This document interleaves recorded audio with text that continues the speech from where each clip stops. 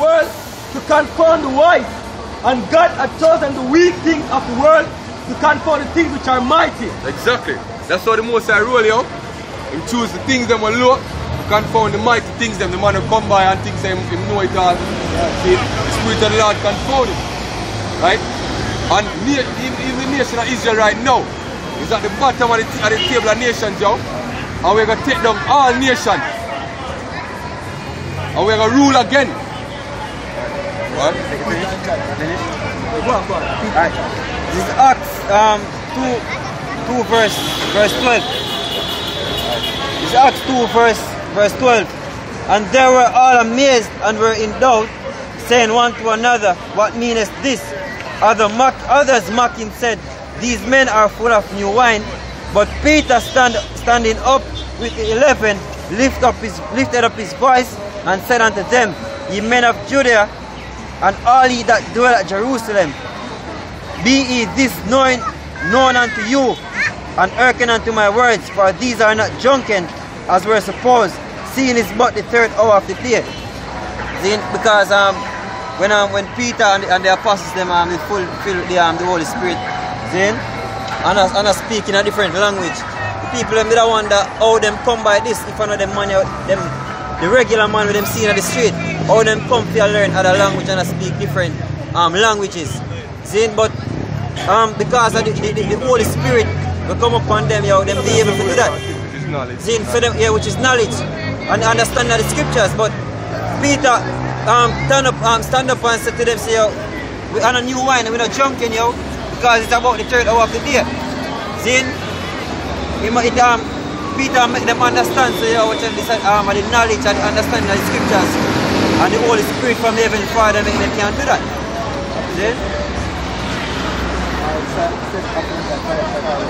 Acts 4 verse 13. Now when they saw the boldness of Peter and John and perceived that they were unlearned and ignorant men, they marveled and they took knowledge of them that they had been with Yahushua. That's right. Because once you learn Yahushua, which the man with the word called Jesus Christ, eventually or automatically you get separated from your common brethren where you used to have.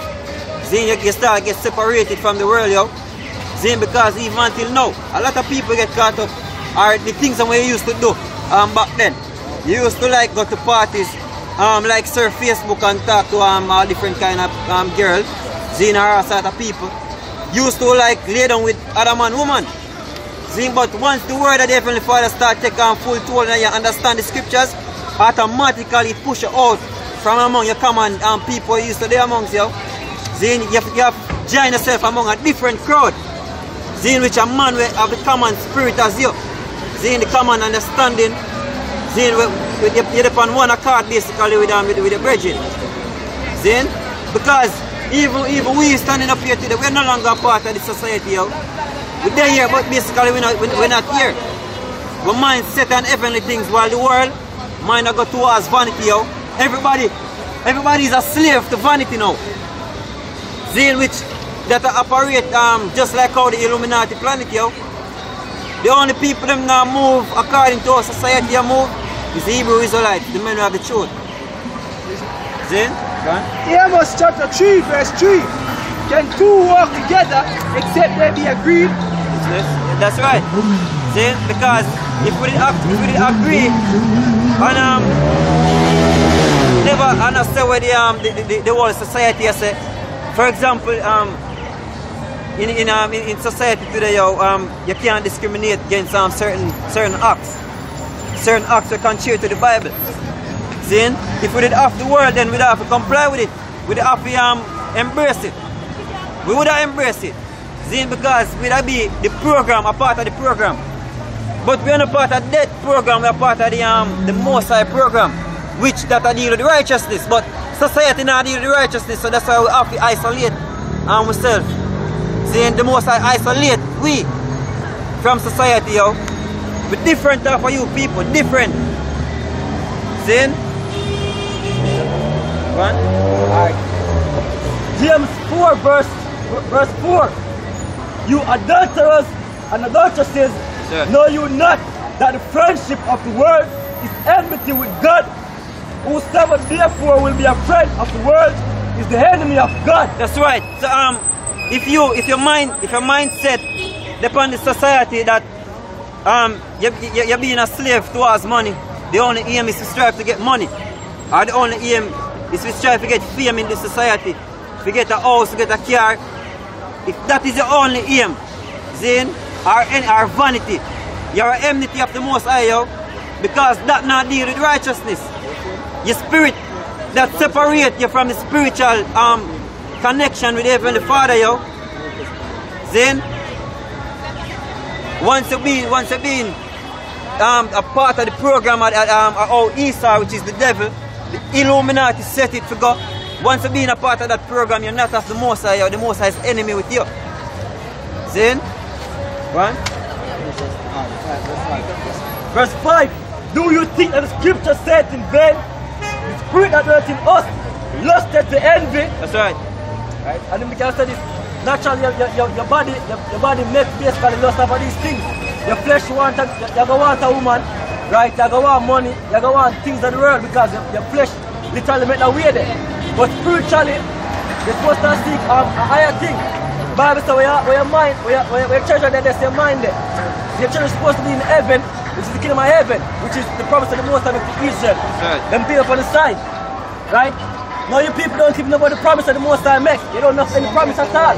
You speak your own thing. You speak to try. You say God man of blood and God of white. You do your one thing and God do a different thing from what you do. You can now walk with the Most High way. You speak your own way, which are going to lead to death. Yeah, that's right. Yeah, you finish that? You can go on. Because people have their own mindset of how they want God to be. Then people don't feel like the Heavenly Father in control of every operation or every accident, every incident will take place on the earth, yo. Then if you strive for rich, a lot of people now get rich no matter how they work, because that's not part of the plan. Then the scripture tell you, him make rich and him make poor. If him plan is not to make you rich, there's no way on earth you're gonna get rich, yo. And we can say this thing. Bible says if you that seeketh gold shall not be satisfied with gold or silver, yo. That's right. So yeah, you have a preset? Yeah, shut that one up. 1 Peter 4 verse 4.